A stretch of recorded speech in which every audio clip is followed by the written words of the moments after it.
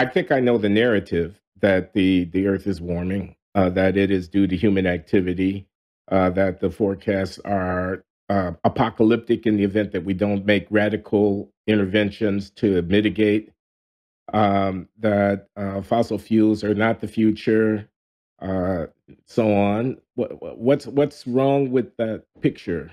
Well, it starts. Let me tell you some things about that picture that are true.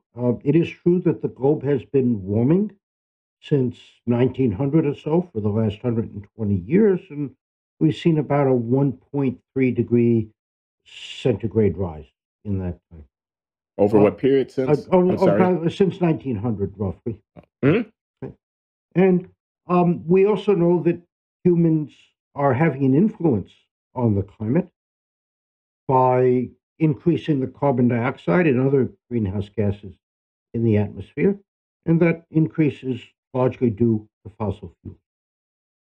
I think where the narrative starts to become fuzzy, if not incorrect, is how much will the globe warm as a result of those human influences, as opposed to many other causes that cause the climate to change?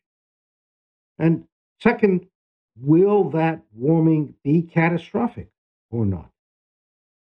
And that latter point, I think, is the heart of the alarmism that is being promoted, and is just not in accord with the science or in accord with common sense. And then finally, there's the issue of what could we, should we, will we do about this circumstance? And that's a whole other dimension which we can get into because, in part, it involves not just the hard science, but values and technology as well. Well, let's talk about the science to start off then. You say that the apocalyptic forecast is unwarranted. You say there's some uncertainty about the extent to which human activity is responsible for what we're observing. Can you elaborate? Yeah. So we should first understand that human influences on the climate are physically very small, at the level of 0.5% or so. In other words, humans are increasing the heat trapping of ability of the atmosphere because of greenhouse gases by about 0.5%, maybe a little bit less. And that 0.5% then is supposed to cause all kinds of catastrophic changes. But if you look at how the world has prospered since 1900, so if you compare 1900 to today, which is a warming of 1.3 degrees, as I mentioned, human lifespan has gone from 32 years to 72 years on average. The global economy per capita has gone up by about a factor of 7. Mortality from extreme weather has plummeted by about a factor of 50. Literacy has gone up by a factor of 4 or something. You can go through all sorts of measures of human well being. To think that another 1.3 degrees of warming over the next 100 years, which is about what the UN projects will happen, to think that that would derail or even significantly retard that progress just beggars belief. And in fact, if you read the IPCC reports, that's what they say. It's just that when it gets out then to the general public, to the politicians, the media, and so on, you'll hear the words climate catastrophe, emergency, code red for humanity, and so on. And that's just nonsense. There may Well, be an hold on. issue here. Yeah, okay, go ahead. No, I just want to ask a Yeah. question. So, okay, there's been tremendous human progress since 1900. There's also been a 1.3 degree centigrade increase in average temperature. If I understand you, you're saying that that was a price worth paying, and that's an assessment of the retrospective. That is, we went up 1.3, we got a doubling of life expectancy. I'll take that any day. What does that have to do with the forecast of what we can anticipate if things keep going in this direction?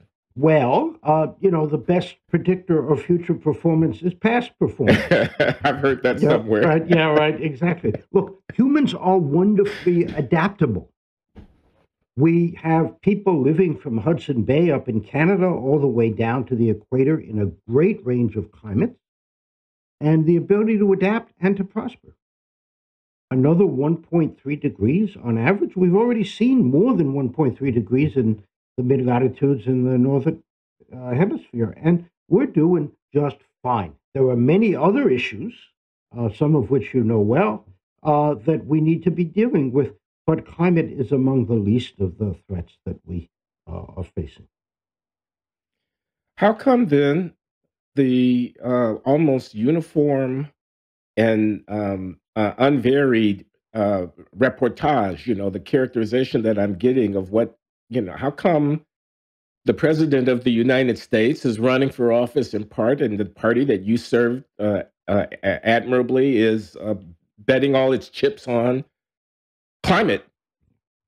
So I like to quote H.L. Mencken, who, as you know, but just to remind people, was a journalist writing in the early 20th century, very astute. And he wrote at one point, the purpose of practical politics is to keep the electorate alarmed by a series of mostly imaginary hobgoblins so that they can be clamoring to be led to safety. And so, right? And you see it in politics all the time, not just in climate, in immigration, in vaccinations, et cetera. And some of that is certainly valid, but the political system and the media naturally tend to alarmism because that's what gets human attention. The danger here is that tinkering with the energy system, which is the way we need to reduce our greenhouse gas emissions, more than tinkering, actually a radical transformation, will strike at a crucial system for society, one that is the lifeblood of society. And if you change that too rapidly or change it too much too soon, you can do great damage, much greater damage than anything that climate might induce.